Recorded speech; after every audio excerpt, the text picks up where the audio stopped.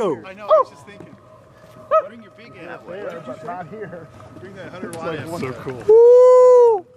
Okay, all right. Some of you are engineers. Some of you took your partial differential equations classes in college. Some of you realized homogeneous differential equations, no big deal. The problem to solving homogeneous partial differential equations aren't the equations, it's the boundary conditions. I'm getting no reflection from my high frequency clapping off of from the floor of the walls. What I am getting is the reflection of the boundary condition because I have open inlets at each end. And as such, we have to still be aware of that when we measure our data, okay?